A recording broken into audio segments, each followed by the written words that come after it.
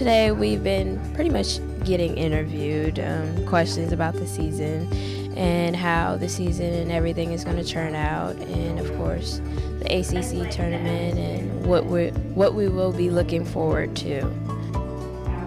You know, it's one of my favorite times of the year. You know, we have our Black and Gold Madness on Friday night, so all of this kind of all hits at one time, and I think for the players, it's a much needed kind of reality of it's coming and it's coming fast.